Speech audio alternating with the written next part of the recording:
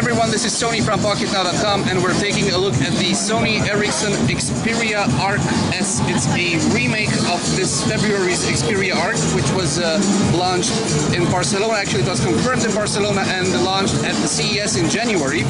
It's got a bunk specification sheet. It's got a 1.4 GHz processor opposed to the 1 GHz processor on the Arc.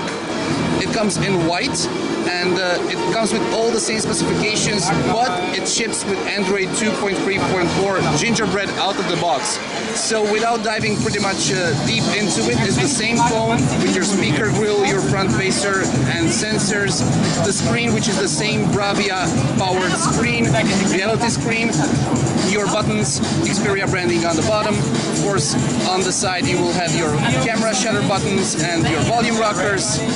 The camera at the back, which is the camera which offers a great low light sensitivity because it comes with the Sony Ericsson's engine for cameras, and got a power button and an HDMI port at the top.